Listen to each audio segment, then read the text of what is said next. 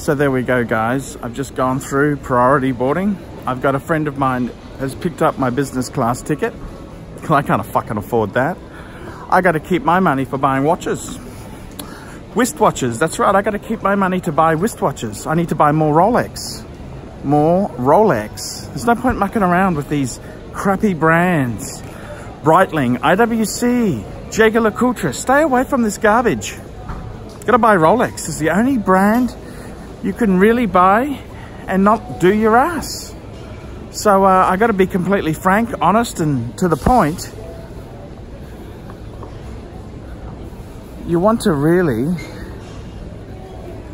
buy Rolex. That's the answer. That's the answer. You got to buy Rolex. There's no other brand. No other brand. It's just all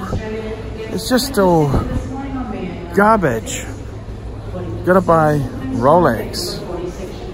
That's the only brand that's worth having. It's Rolex.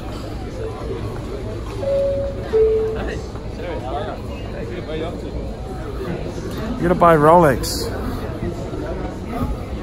There's no point with these other brands. They're garbage. Garbage.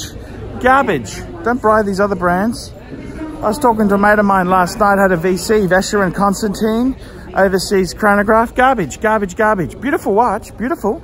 Classy, classy. No resale. No resale at all. No resale. No resale.